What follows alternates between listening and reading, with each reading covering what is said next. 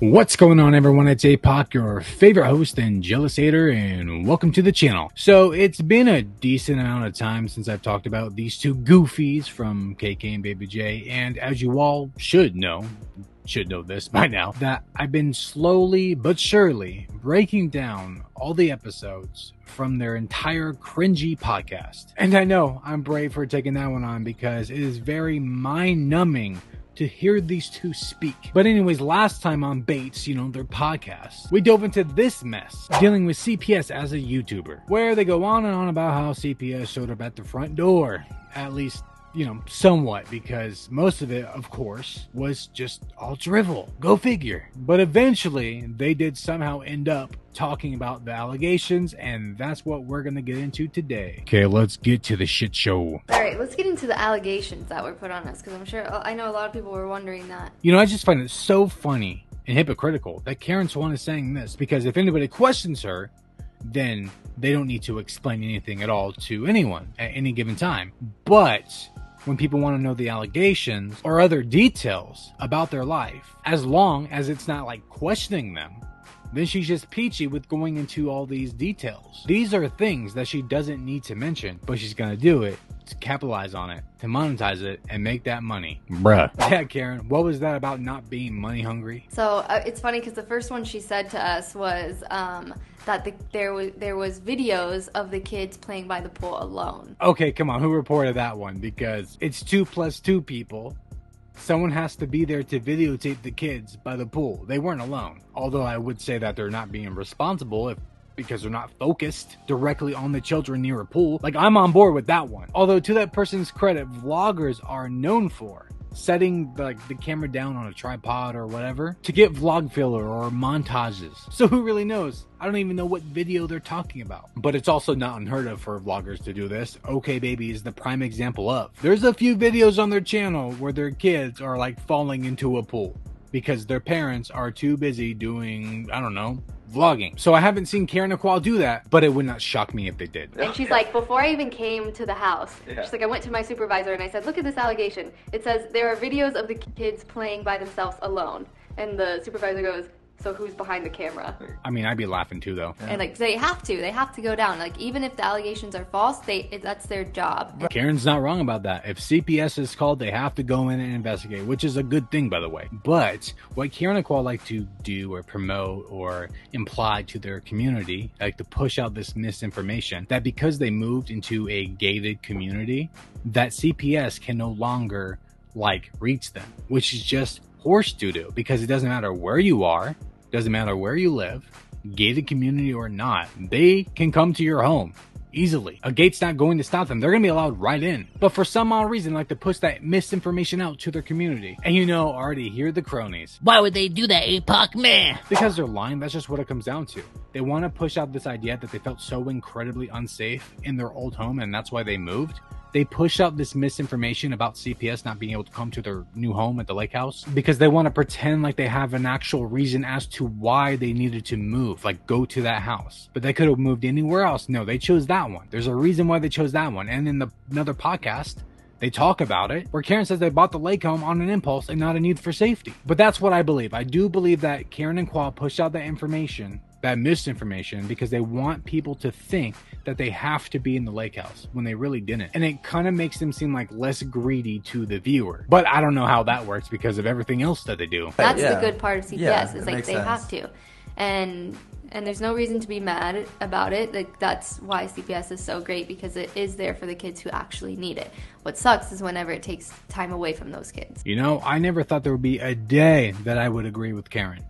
Ever, because, well, she's Karen Swan. We don't agree with anything she does, but she is spitting straight facts here. Another allegation was they play outside with their shoes off. Okay, so if it was some hot ass pavement, then I would be on board with that.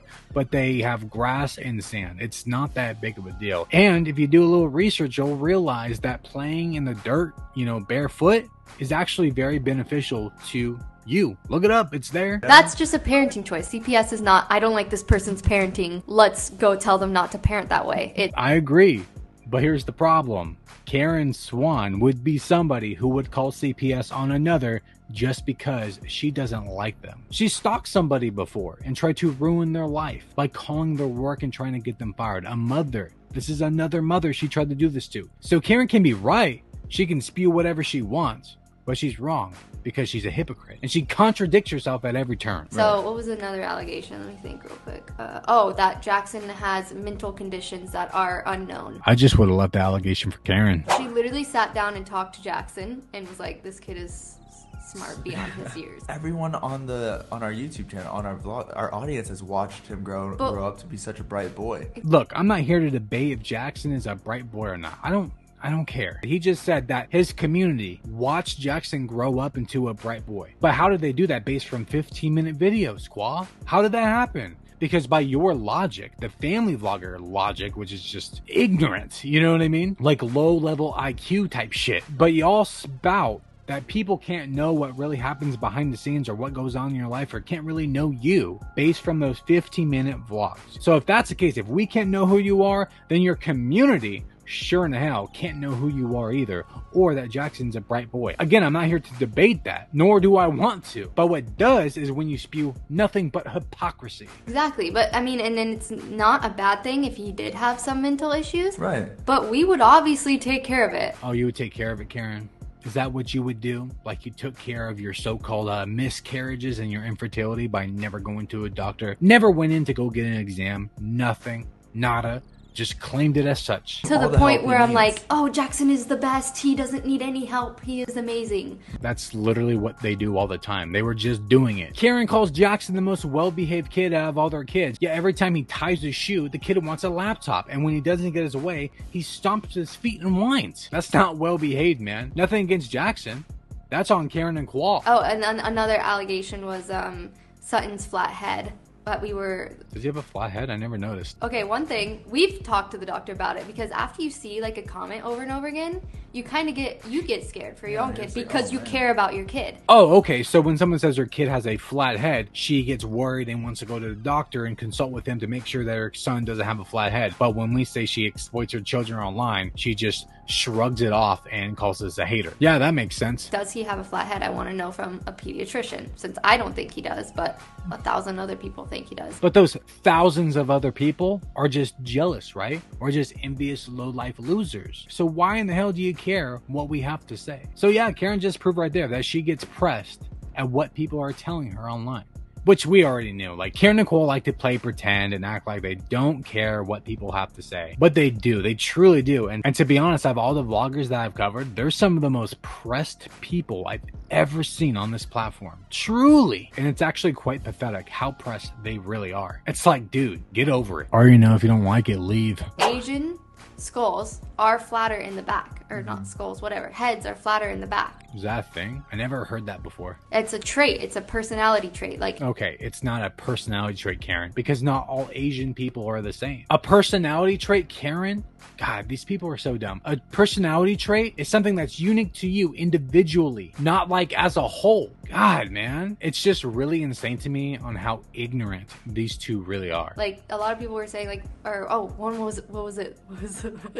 There's no food in the house, was another one. And she opened the fridge. Opened the fridge and goes, dang, these kids are eating better than me. Well, then, you kind of eat like shit then, girl, if you think that they're eating better than you. And to that person's credit who made that, you know, allegation towards Karen and Quad that there was no food in the house, maybe, just maybe, they were meaning like actual food that's more than like Eggo waffles and corn dogs. For the people who are new to the vlogs or have never watched the vlogs and just like listen to the past 3 podcasts, I just love this, man. I love it when Qual likes to play pretend that anyone outside of their vlogs was watching this podcast. Nobody just stumbled upon this podcast and was like, yeah, man, I really enjoyed this. Their podcasts are horrible. And I'm not even trying to be like biased here because I think it's well known that I don't like Karen or Qual. But if you listen to their podcast, it's bad. It's not structured at all. And they just go on rant after rant after rant. And they argue continually on there. It's almost in every single episode. In fact, I don't think they've uploaded since like last December. Their podcast was just dead in the water before it even started. Kwa actually thought he could sit down with his wife and actually have a conversation. They can't stand to be around another. I guarantee you it's like an OK Baby situation where they just did it for the money. And then when the camera's not on,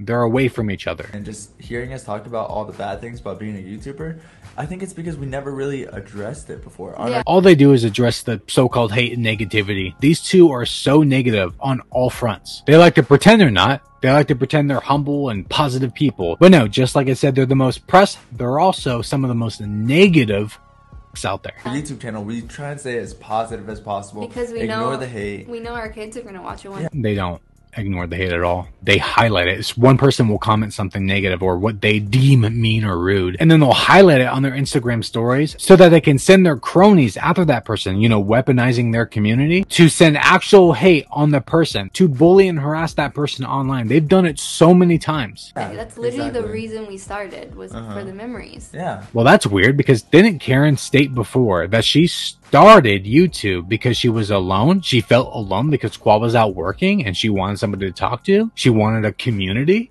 Oh no, but now it's for memories. Make up your mind, chick. So we don't want our kids to look back and say, oh wow, mom and dad had to deal with CPS being called on them. That's our stress. But the kids still had to deal with it though. They don't have to look back on the vlogs and see it. They literally experienced it. They're part of the stress. They feel it too. What are they talking about? And they're not okay with that. Not okay with the CPS allegation bullshit, right? But not Karen, their own mother, flipping off Kwa, their father, in public and causing a scene, yelling about her STDs. Bruh. Not theirs. I don't want it. And like, even for the audience, you know? Yeah. A lot of the audience don't want to see the negative side. They get stressed out about it. Oh God. So if you really get stressed out on what people are saying to Karen and Kwa, your favorite YouTuber family, then you are a press little person as well. And you are sad and pathetic that you're letting some randoms online affect you like this. Like, go out and touch some grass. Yeah, they start going off. They do. Yeah. Our supporters. They go harder than we do. Yeah, of course they do, because you weaponize them, you hype them up, and you send them after people. That's what you guys do when anybody speaks out against you. If you see a negative comment, you will most likely see someone defending us, because our supporters are literally the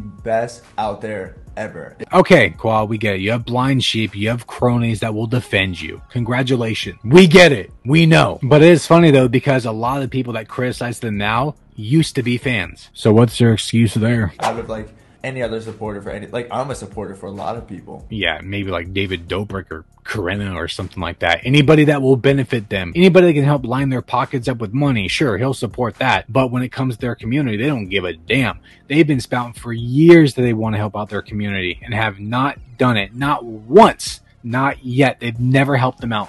Ever. In fact, they've scammed them several times. Another allegation was that Jackson came back from Fiji with Zika, and we didn't take him to the doctor. I mean, I doubt this allegation is real, but to be fair, Karen, you never went to the doctors when you had your infertility and miscarriage stuff, right? So why should people believe that you'll take your kid to the doctor when you don't even go for your own serious situations? Jackson didn't have Zika, and if you know the way Zika spreads, that's not the way it would spread. Okay, I highly doubt that Karen Swan, of all people, would know how Zika spreads. She doesn't even know how to use words like Kira. I'm not gonna take my kid to the doctor for a runny nose. I know what it is, yeah. But you know, you had some miscarriages and infertility and pain in your abdomen and spotting and cramping and just all this crazy shit going on with your body, and yet you still didn't go to the doctor. So why would people believe that you would take your kid to the doctor when you don't even take yourself? She must give a lot of crap, that being her job too, though. Oh, like angry parents? Yeah. Oh, of course. But the thing is, it's not her fault. No, Like, it's not her fault. her at It's all. her doing her job. Yeah, exactly. It's just like a waiter serving you a crappy burger. Okay, so maybe I like jumped the gun on that one a little bit, because I said I agreed with Karen. I mean, she made some good points, but here she is comparing like a cook making a crappy burger and the server, you know, serving it to a customer, to CPS having to go to someone's house because they might be abusing their kids. That's her analogy. Fast food. But I am going to seek legal action. No, she won't. She always says that she's going to take legal action against somebody, but she never does. People need to understand that this system is not a game. That's a felony. It literally is a felony. Yeah, Karen, it is a felony, but you know, so is your husband. Did you forget that he's a felon, or at least was a felon, because he broke into cars and stole a bunch of shit from other people, including a cop. He stole guns from a cop, your husband, yet you defend him to the T, but all of a sudden you don't like felons? That's a little biased, dude. Usually there's like a 3-strike rule where there needs to be 3 times,